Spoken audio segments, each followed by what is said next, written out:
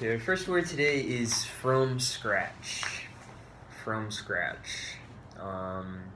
They talk about in the video the Cheesecake Factory beginning from scratch. From scratch is a really common idiom that means just from the beginning or like from the start of something without any previous work happening on something. So just like you can picture something from the very beginning is coming from scratch. It's usually used in terms of cooking, things like that. A recipe that comes from scratch is putting the ingredients together from the beginning, not using like prepackaged things, not using frozen food. Food that's made from scratch is, made from the ingredients from the very beginning. So, for example, pancakes made from scratch would be like, you make the actual batter yourself with eggs and flour. You don't buy the instant pancake mix. So, from scratch, it's just like from the beginning, from the start.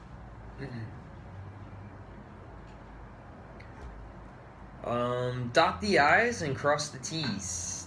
This means to do something very meticulously or focusing on the very little details. You can picture someone making a lowercase I, you put the dot over the I, and for a T, you cross the T so you don't miss anything in dotting the I's and crossing the T's. So it has nothing to do with IT, right? IT?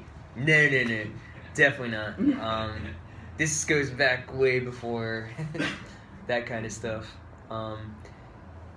Maybe at work, if a boss wants you to do something very thoroughly, very carefully, he says, like, okay, be sure to dot the I's and cross the T's. Don't make any mistakes or leave something, forget something, just focus on the details.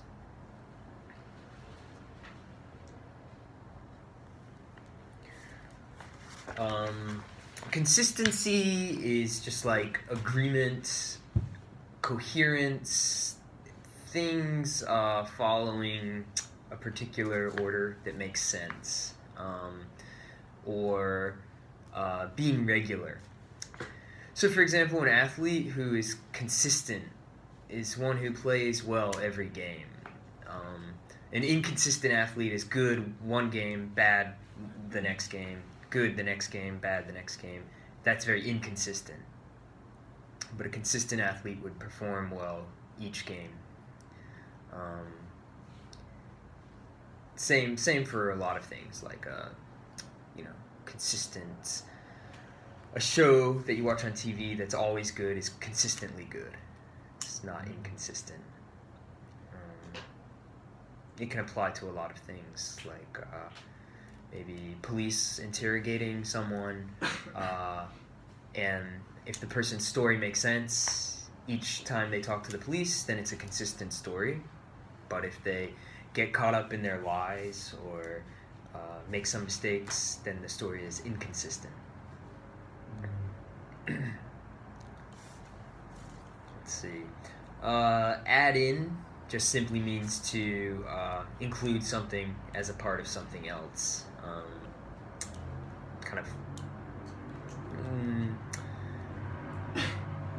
Just kind of throw it in with other elements.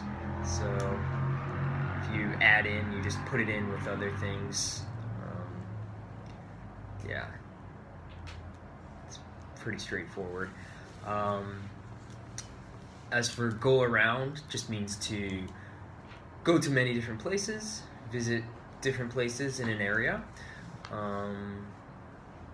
For example, if I teach in many areas in one day, then I can say I go around Seoul, I go around to different offices, I go around here.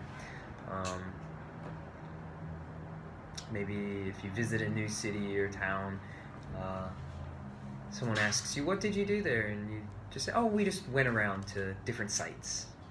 Or we are just going to go around to different places, different sites. The last word is make sure. If you make sure, you just you remove all doubt, and you make sure you I use the word in the explanation. You make certain it's 100% correct, and you're 100% aware of it. To make sure. So again, with doing something carefully, like reading a contract, maybe you want to read it many times to make sure there's no problem with the contract. Before a test, you want to make sure you know the material. So there's no doubt in your mind that you know it.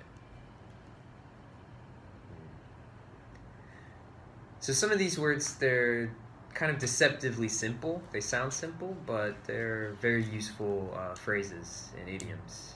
And they're a little difficult to explain, actually. But do you have any questions about this vocabulary?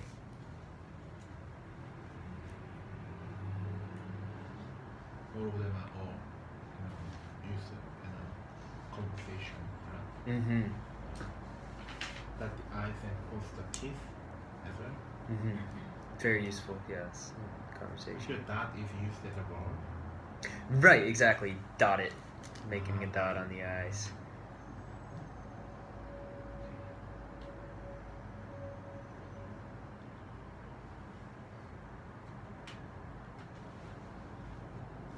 Okay.